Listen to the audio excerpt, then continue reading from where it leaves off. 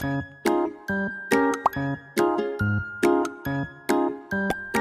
students, welcome to my channel. Today in this video we are going to see exercise 1.2 of number system of class 9th. Okay, so first one, state whether the following statement is true or false. Justify your answer. Okay, just true or false అని చెప్పకుండా reason కూడా మనం చెప్పాల్సి ఉంటుంది అనమాట ఇక్కడ. See first one, every rational number is a real number. So first, real numbers means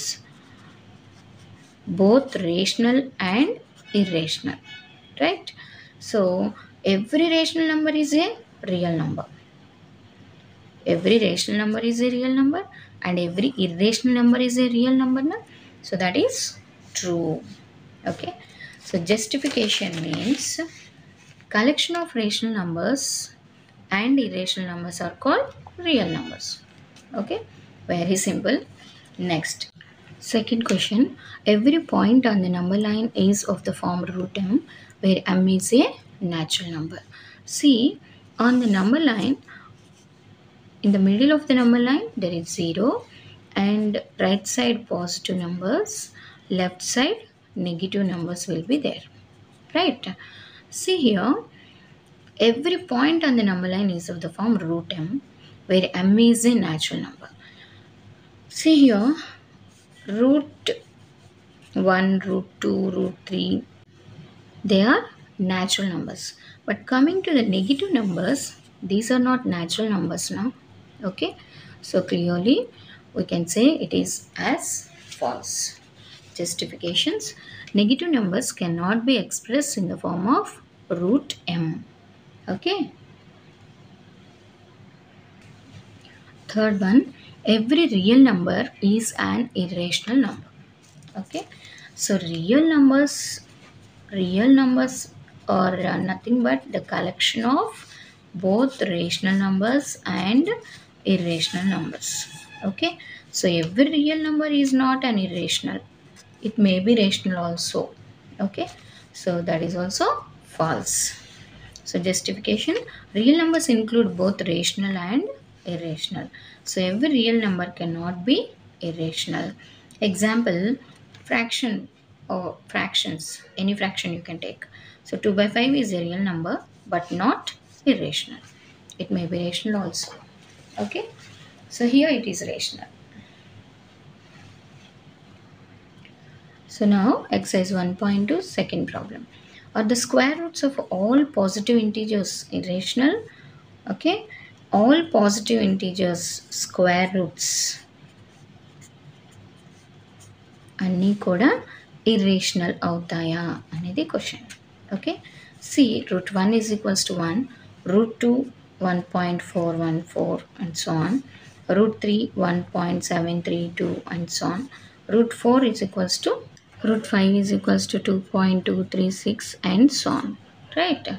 So here it is a rational number and it is non-terminating, right? So non-terminating and non-repeating, so it is irrational and this is also irrational, again this is rational and this is irrational. So see the question, are the square root of all positive integers irrational? అన్ని positive ఇంటీజర్స్కి square root irrational అవుతుందా? No, sometimes it is irrational and sometimes rational also, right? So up to here you can write no, square roots of all positive integers are not irrational. Okay, if not, give an example of the square root of a number that is rational number. So any example you can write, root 4 and root 4 is equals to 2, root 9, root 16, these are all rational only, na? Root 25, any one example you can write. See example, 4 is a positive integer, so root 4 is equals to plus or minus 2 and clearly this 2 is rational number. Okay, it's a very very simple problem, you can write in this way. So exercise 1.2 third problem, show how root 5 can be represented on the number line. So you know root 4 is equals to 2, right?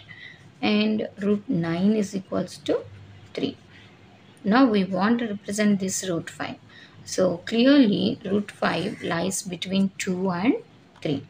Okay, you have to get this point. Root 5 lies between 2 and 3.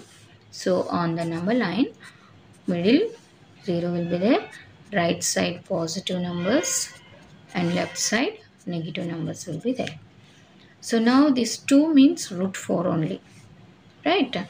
So take this A, B as these 2 units.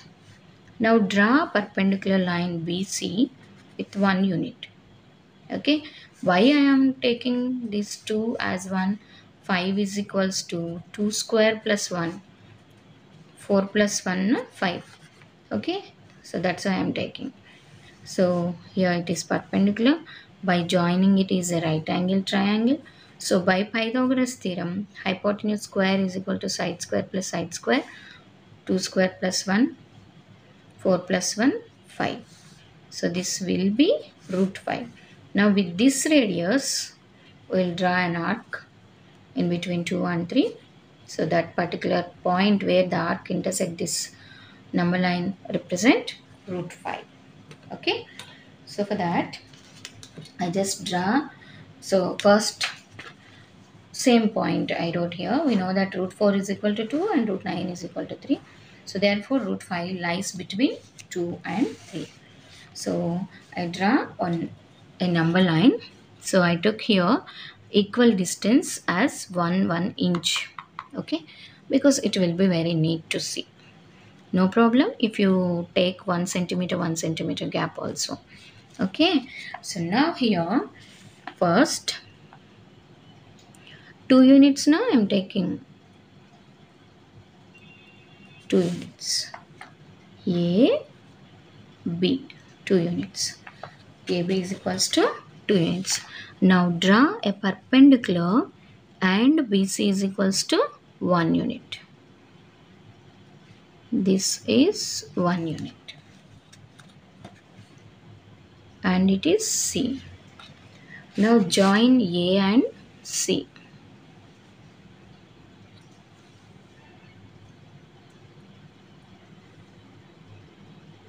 Okay. So what is this AB length? 2 units. AB. And BC 1. So by Pythagoras theorem, this is 2 square plus 1 square, 4. And so this will be root 5. Okay students. Now with the compass, measure the distance AC. Okay. So with this AC radius and with A as center, draw an arc on the number line. So it intersect. It is nearer to 2 na. Okay. Root 2 means 2.236 na. So it is very close to 2.